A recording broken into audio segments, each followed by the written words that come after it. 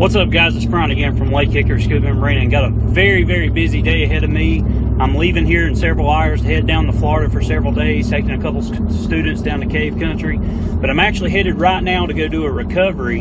Got a gentleman who lost their cell phone again, and so we're going to go try to find this guy's cell phone for him. It's all the way at the other end of the lake, so I'm actually going by land versus going by water. It's a little bit cheaper in gas on my truck than it is on one of our boats. But I'm going to run up here, jump in real quick, see if I can help this guy out by finding his cell phone. And then I've got a ton of stuff to get done today because, like I said, I'm leaving in several hours to head down to Florida. So come along with us on this dive and we'll see just how good we do.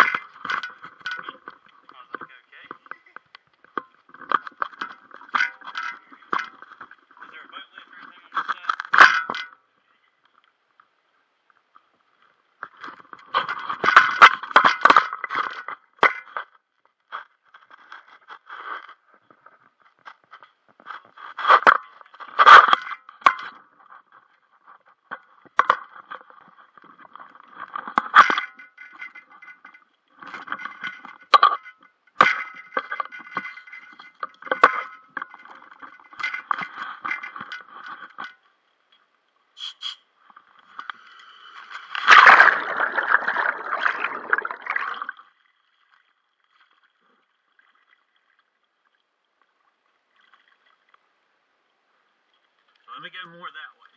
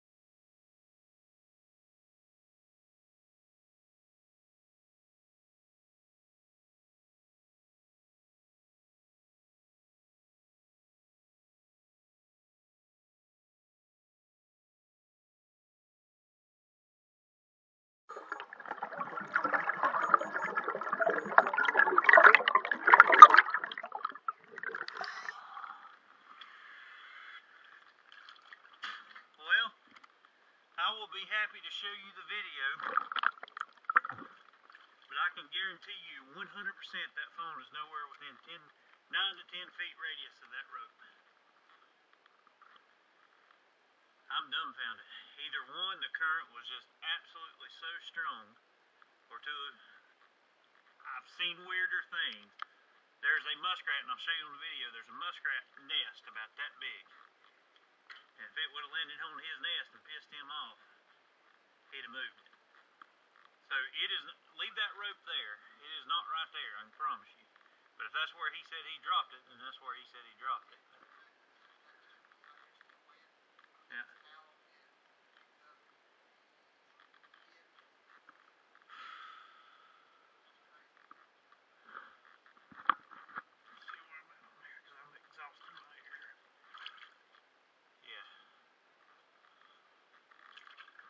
I'm gonna go down and bomb that rope and shoot down this incline one more time, and I don't know what else to do. I can promise you it ain't there. You can watch the video, you can see everything I'm seeing, but matter of fact, I'm just gonna start up here and shoot down this incline.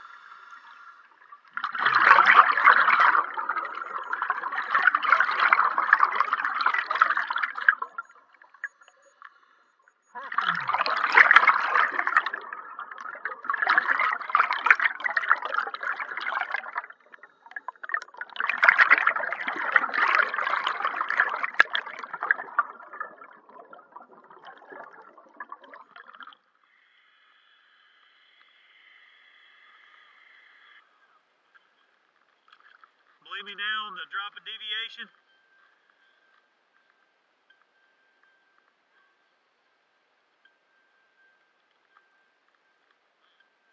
Alright, your case, I'm not going to open it, but it is flooded, but your phone's working. You need to take this thing out of the case immediately and throw it in a bag of rice for 24 hours and not touch it. Okay? But somebody's trying to ping it now, so. But you see how far, right, I told you I'd come up right where I found it.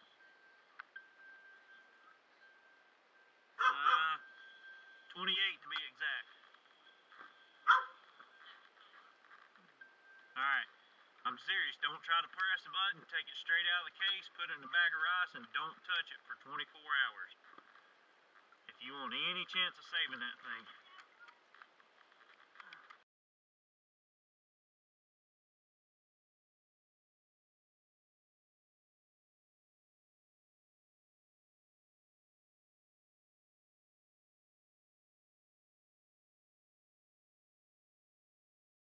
Alright guys, so I just got out of the water. Did have a very successful search. Took me a lot longer than I thought it would. What I assumed would be about a 10-minute search took me an hour and 21 minutes. Now thankfully I've edited video down for you, but I wanted to show you exactly what it was like under there. I ended up finding this kid's phone over 50 feet away from where he initially dropped it at. And I've said in other videos, if you've watched my search and recovery videos, that anytime an object descends down in the water column, whatever the depth is where that object falls, your search radius is going to be equal to that depth. So I was searching in roughly 9-10 foot of water, so my search radius was 9 to 10 feet away. Well, unfortunately, I found this kid's phone pretty much at the end of my tank. I'd breathed a whole tank down looking for this kid's phone. I found it 50 feet away from where he dropped it at in a depth of 26 feet. Now, there's several reasons that made that possible as far as the phone traveling that far. One, of course, is current. We did just get a big heavy rain, so Duke Pire's been flowing quite a bit of water out, and when he dropped the phone, and he dropped it roughly 7-8 hours ago from what he told me, the water was flowing pretty good, so it could have caught that phone and drug it a lot more because of the current being a lot stronger. And then, of course, a possibility but an unlikelihood event, I have seen weirder things. Our lake is absolutely infested with muskrats, and right at the center of that search area was a muskrat mound up underneath the water. So it is possible that phone landed on that muskrat mound and ticked off a muskrat, and he picked that thing up and drug it off. But regardless, we did find his phone, or I found his phone for him, so he's happy. I'm happy. But I really appreciate you coming on this dive. If you like these type of videos, smash that like button for me. Even if you don't like it, hit the dislike button. I could care less. Just hit like or dislike. That just lets me know that you do want to see more videos.